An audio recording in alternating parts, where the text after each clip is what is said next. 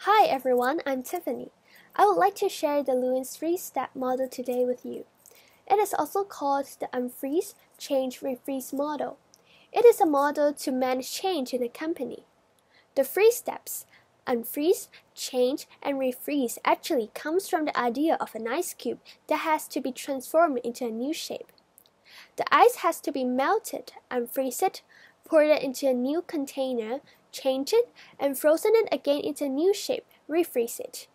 To make a change, we have to know what is needed to change and why a change is needed, or else we may not be motivated to do so.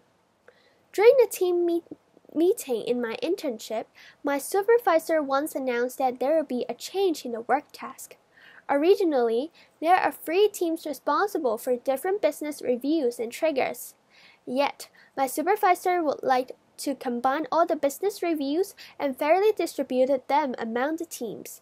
Some of my colleagues were very confused, as they are not sure why they have to do it, and they are more comfortable with the original work arrangement. The model mentioned that it is important to manage and understand the doubts and concerns of different employees. It is very common that everyone may be reluctant to change at first.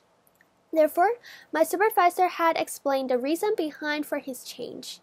He wants all my teammates to learn and work on different triggers and try to build bondings among the team. For example, he wants Team A to teach Team B on working their reviews and vice versa. This could increase the team morale. After listening to the supervisor and addressing our concerns, most of the people agreed with his viewpoints and willing to change. Then, it comes to the second step, change. In this step, people have to act in new ways and learn new things. It takes time for people to adapt to new changes. It is very important to communicate more often so as to know everyone's progress and provide support to employees who need help. For the change in my internship, my supervisor has set a longer timeline so that allow my teammates to adapt to the new working style gradually. He has also asked for feedbacks from different team heads proactively so as to check and see if any amendments to the change is needed.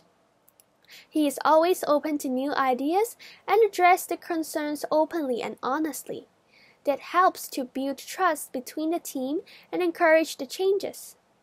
The last step is refreeze. When changes are gradually okay and people have adapted to new ways of working, the company is ready for refreeze. In this stage, it is very important to make sure that the changes are used all the time and they are incorporated into the everyday business. Management teams could develop different strategies to sustain the change. For example, create a reward system to motivate people for a change, establishing a feedback system for continuous improvement, or ensure the leaders are always in place to support. Even though the changes in my company may not come to the refreeze stage yet, I'm sure that with continuous training and support, they will feel comfortable and confident with the new way of working.